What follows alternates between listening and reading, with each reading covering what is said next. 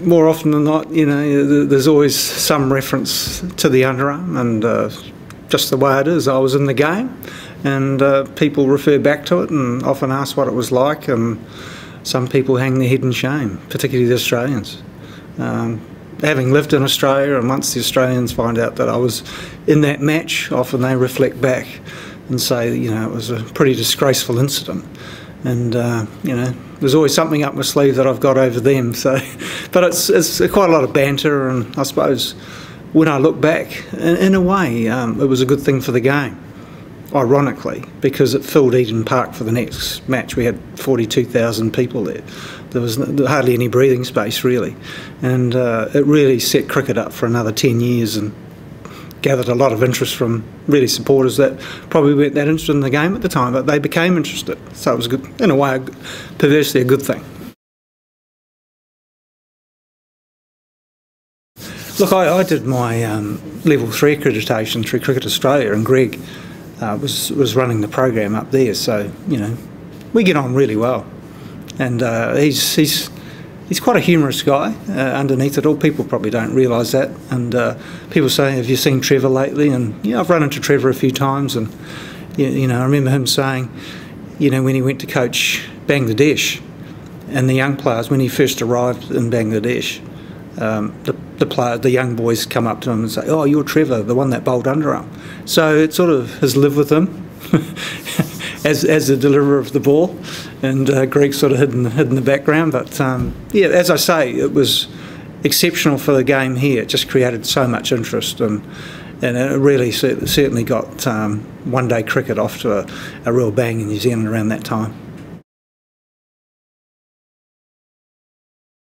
Trevor was at a he was coaching King's school, and my son was playing for Barker, and the boys on the field spent most of the time talking about whether Trevor and I were going to have a punch-up.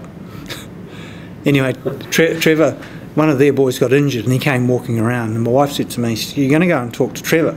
I said, I'll bide my time.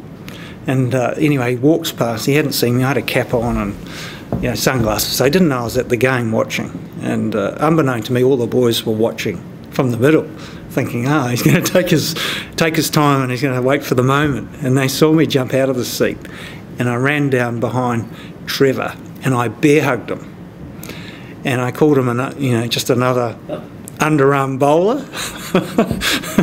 And I felt the air just go swooshing straight out of him, going, oh, another mad Kiwi. And I said, it's all right, Trevor, it's me, it's Bruce. He goes, oh, thank goodness it's you.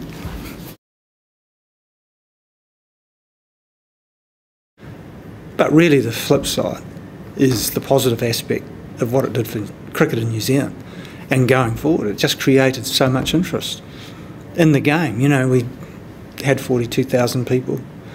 We couldn't warm up on the ground. There were people all over Eden Park. The number 2 ground, which is what it is today, was a car park. So we couldn't go over and practice over there. So we were on the number 1 ground, but people were on the ground because it was sold out, so there's no room to move.